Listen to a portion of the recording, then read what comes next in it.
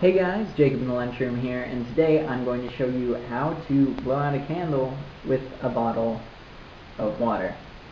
Okay, so we have here our lit candle, and we have an empty bottle of water with the cap on. Well, it's not entirely empty.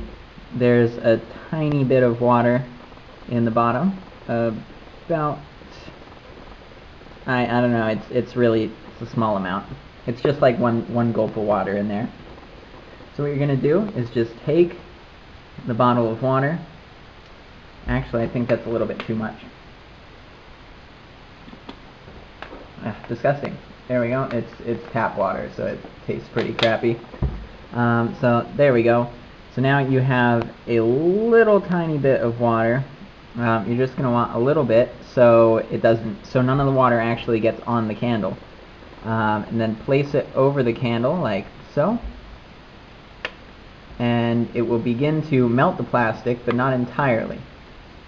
And eventually there will build up some steam pressure, and the flame will actually melt a hole in the bottom of the water bottle.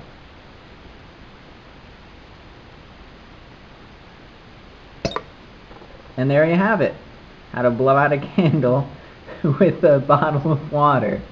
Alright, so as you can see, there is a tiny hole in the water bottle. No water comes out of the hole, however, because the flame melted the water bottle up above the water line. So no water actually got onto the candle. It was just air pressure that shot out of this little hole once the plastic was weakened enough, and shot out of this hole and blew out the candle. So very, very cool, interesting way to blow out a candle that I discovered by accident today, when I set my water bottle on top of a lit candle. I don't even know why I did it, don't ask. Anyways, thanks guys for watching this stupid little video that I made, and peace!